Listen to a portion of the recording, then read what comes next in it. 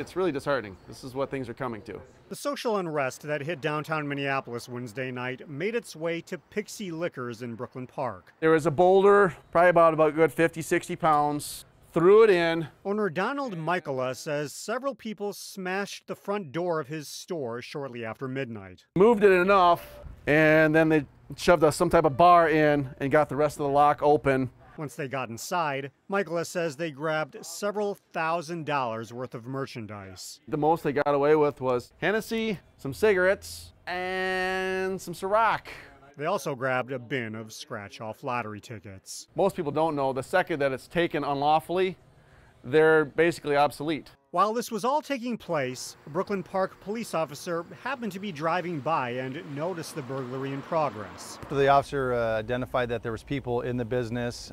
He attempted to stop them. They fled in the vehicle. There was 4 adults that fled. The vehicle headed west, and the officer used a pursuit intervention technique about 1.5 miles away to stop the car. Police then took 4 suspects into custody. We're very confident that it was related to what occurred downtown because some of the evidence that we found in the vehicle was identified as being looted from stores downtown Minneapolis.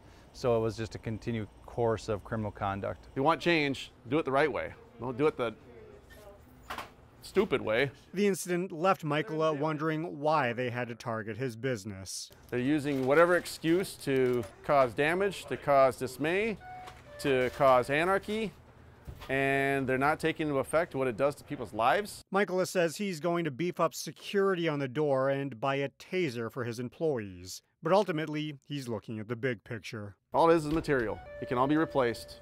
As long as nobody's hurt, that's all I really care about. Meanwhile, Brooklyn Park police say they plan to increase efforts to protect businesses over the next few days. We can't resort to criminal conduct even if we believe we're supporting a cause and want to exercise our First Amendment. Nobody supports that more than the police department.